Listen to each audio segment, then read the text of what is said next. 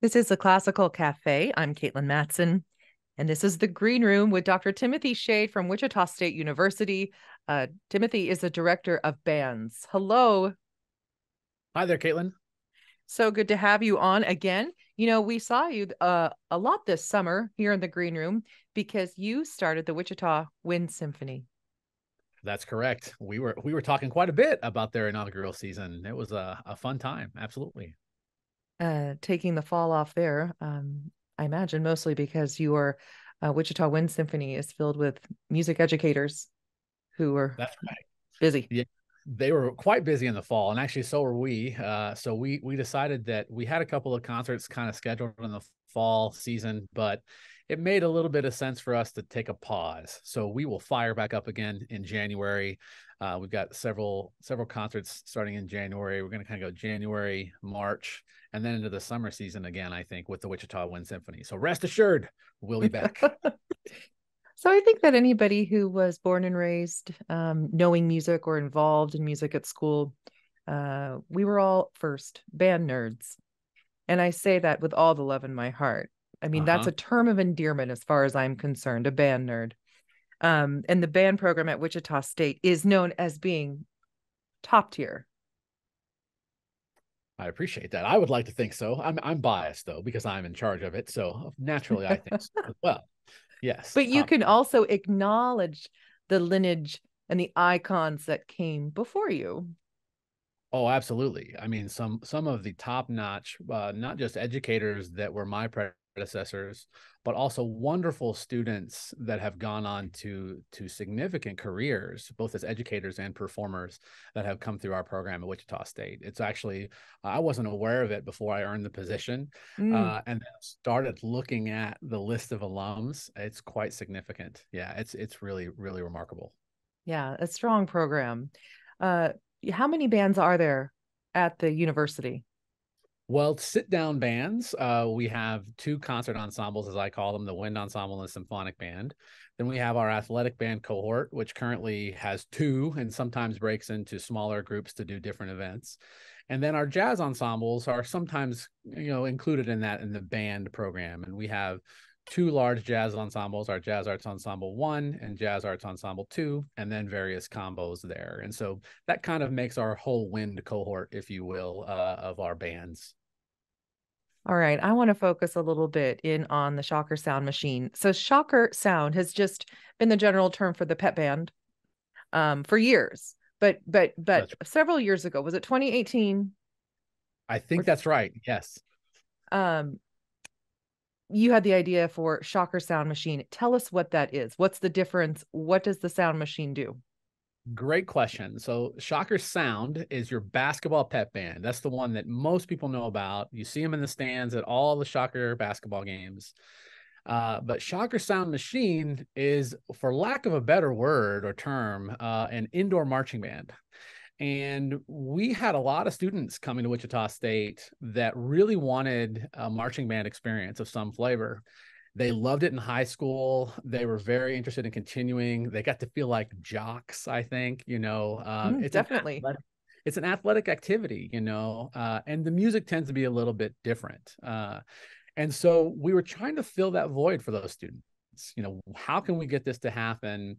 And so we decided to look into what Drum Corps International was doing, which is a summer event typically. That's a professional based marching band cohort, if you will. It's a lot of there are a lot of corps and a lot of different type of ideas. There was also a thing called sound sport, which was happening in a smaller arena similar to a basketball court. And they're based in dance, based in a lot smaller unit. And we said, I wonder if we could do that. Could we create something that our students could be involved with on the basketball court since we don't have a football team? And we approached our administration about it, and they were very excited. We sort of polled some students. They were even more excited. And now we are 5 years later, and we've got 75, 80 students involved in Shocker Sound Machine. And it's a lot of fun. In fact, they had their first performance of the season on Monday night at the first Shocker basketball game here on campus. So, yeah, it's a lot of fun. We're going to talk a lot more about this because um, I, I, it's difficult for people to really grasp or understand the full power and the full experience of being in an Yeah. arena with this shocker sound machine. It is far more than just, like you said, it's not just a pet band, and Mm-mm. it's a little bit different than an outdoor marching band.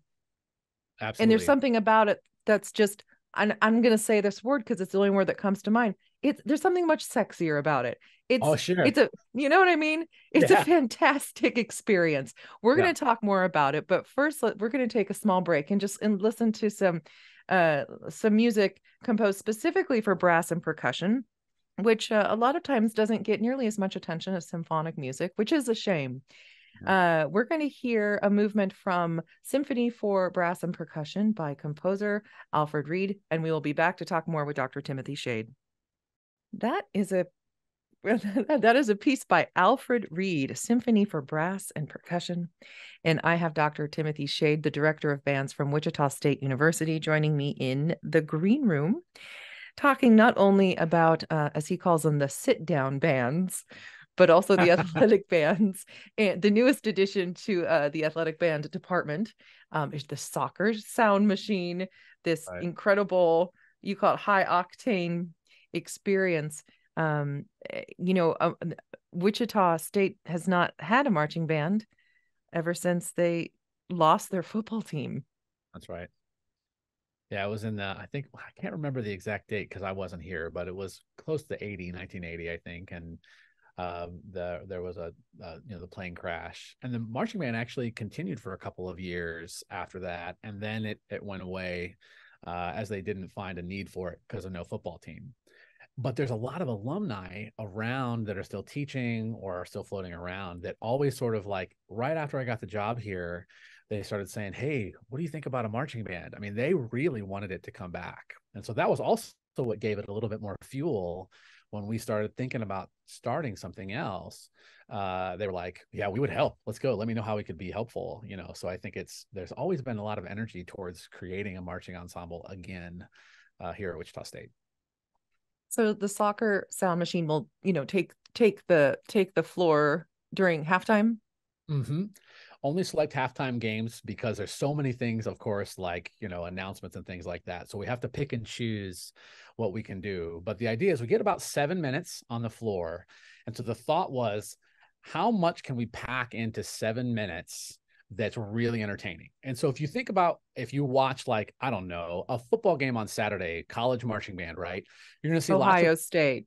that's right, which I'm from Ohio, so I know that very well. You're going to see lots of pictures, like there'll be 100 or 300 members in the marching band.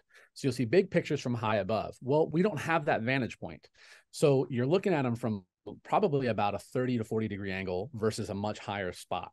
So how you can counteract that is with a lot of fast movements. So it's a lot more dance-based. The other thing was we knew that the uniform had to be something that was a little bit louder. So we designed something that would be a little bit shinier. So there's a lot of buttons. There's also a shirt that they wear underneath that's black and yellow with lots of wild designs. So that way you could see the players easier versus something a little bit more traditional. We bought a brand new horn line when we did this. That's a brass line. So that way it's very shiny as well. So the whole thought is, as you're watching them, there's a lot of color coming at you amongst them moving very quickly as well. In the first season, I did the first set of arrangements that were adapted and messed with. So that way it kind of set the tone. Somebody may ask, why the shocker sound machine? Well, there's this thing called Miami Sound Machine that sort of was in my head that was sort of set up by Gloria Estefan because I was in Miami, and everybody kind of knows how cool that was. And that's kind of where that came from in my head. There's this idea of energy and propulsion and lots of excitement with a machine. And so that was why we didn't want to lose the Shocker Sound moniker. We wanted to give something else to the idea of something that direction. And it just kind of stuck. I didn't know that it would stick, but the students like it. And so now people just kind of call it the machine, I love which is that. also kind of funny on campus. And Uh, and anybody who's experienced any sort of marching band, whether it's the competition, the Drum and Bugle Corps International, you see it televised. Sometimes it's on PBS, or right. sometimes they come through the area. They stay the night around in the Hutchinson area or maybe Newton, and they give a show. Or you can go watch Yeah. rehearsal. Um, or you're watching your own kids in high school. You're aware of the drum line, of course, Absolutely. and the excitement of watching percussionists. You're aware of the fact you're watching an intense physical feat. I mean, they are athletes. That's right. And you've put all this indoors, though. Suddenly there's a roof and there are walls. I imagine that the sound just blows you over. You can feel it in your body, your bones. That's right. It is a lot more vibrative. And it's a really interesting experience inside a Coke Arena because Coke Arena is a big circle. So, in the bowl. And so, yeah, we had to think about that. That's a really great point, Katelyn, because when you're on a football field, usually you're playing to one side. So now we have a 360-degree arena that we have to start thinking about. And the sound reverberates everywhere. You're exactly right. It is a much more visceral experience, particularly with large shots on the drums, which we call gocks. That's what they're called. It's where you hit it with the stick and it hits on the side of the drum and it's very loud. Bass drums, which are very big. It is very visceral. That's a really great point. Yeah, particularly in that arena. And if somebody wanted to, I mean, let's face it, sometimes we plan our athletic experiences around the band that we get to see during halftime. If That's somebody right. wanted to go to a Wichita State basketball game specifically to see Shocker Sound, where would they find that information of what games you're performing at? You'd have to actually reach out to us. We don't publicize it terribly well. We like to be a little sneaky that way, in all Mm. honesty. So they could reach out to me, or actually our athletic band director is Professor Lucas Hewlett. He's the one that has the lowdown on when all their performances are. And the other thing about that too is sometimes that group, and not sometimes, often they're off campus quite a bit. So this group is really mobile, so they can be out and about performing at special events. So if you're ever curious about where their appearances are, he Mm. would be the person to reach out to. Yeah. I And could probably get that information, but he's the boss. what kind of events? Alumni events or Oh yeah, they were at one. recruiting? Uh-huh. So they actually have been known to go out to do some high school games at times to sort of make appearances there, random events, whether it's a sporting event or some flavor of a side-by-side concert with some other groups. They have done alumni events. They were at one last night, as a matter of fact, supporting the Alumni Association. They do parades, but they will not march in the same capacity that we're used to seeing, sort of a traditional corps style marching, which is one of the things I love. They do it a little bit differently. The drum line has its own identity. Sometimes it'll just go perform for different events and things. Mm. So yeah, it's they do a lot of different fun and exciting sort of little show ups or pop ups here or there. I just think it's so great. And the thing that a lot of times people forget is that they would not be able to do what they do if they weren't first and foremost incredibly talented and disciplined musicians. Oh yeah. I mean, I think that's the coolest part, right? If we think about this, you can do the walk and chew gum thing, which we make fun. We go, all of us can do that.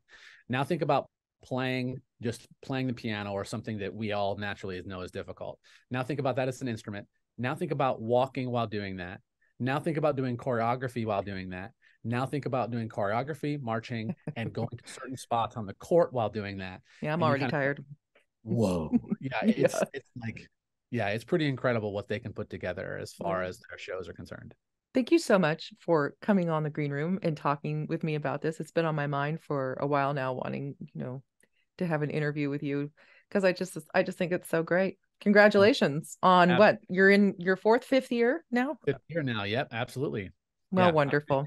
Yep. Thanks so much.